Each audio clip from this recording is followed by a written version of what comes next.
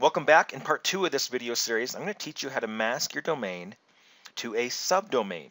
Now in the last video I showed you how to mask it to the root, which was monthlymembershipincome.com, but in this video I'm going to show you how to mask it to a different domain, which is going to be members.monthlymembershipincome.com. Now the reason you would do that is maybe you already have an existing site at that root domain. Maybe there's a WordPress site that you've already set up. Maybe you've had a site that's been there for years and you don't want to overwrite that, you don't want to change it, but instead you want to mask your domain to a subdomain. Okay, so it doesn't interfere with your current site. So to do that, I'm logged into GoDaddy. I need to find my DNS zone file editor. Here it is. And in this video, instead of editing the current A-host record that we have, which is for the root domain, which is monthlymembershipincome.com, we're going to mask it to a subdomain. So to do that, we are going to need to add a record.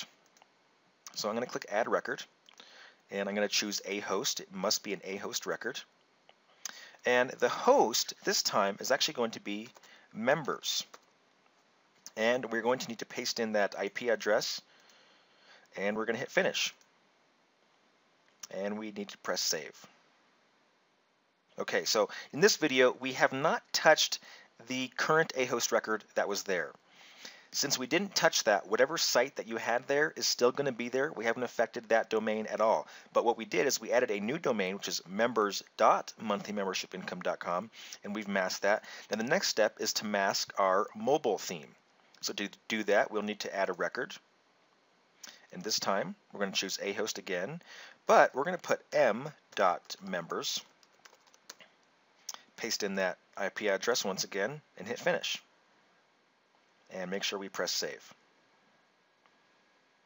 Okay, so now you can see we have two brand new A-host records, members.monthlymembershipincome and m.members.monthlymembershipincome.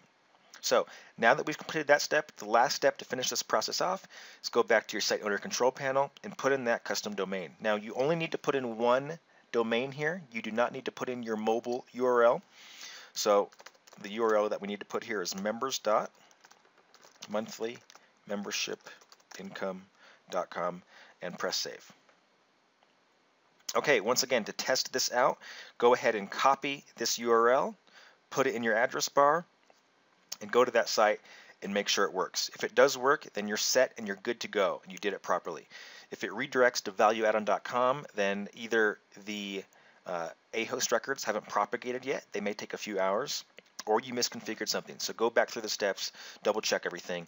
But that's it. That is how you mask a custom subdomain to your membership site.